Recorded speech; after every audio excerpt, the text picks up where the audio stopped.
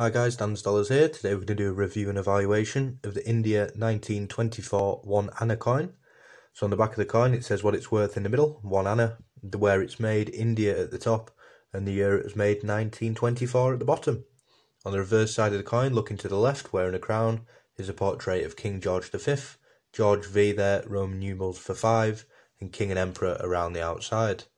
If you're lucky enough to have this coin in uncirculated condition, it will fetch between £6 to £7, and a warm one like I have here should still fetch between £1 to £2. Comment below if you've got any other Indian coins and I will value them up for you. And as always, thanks for watching.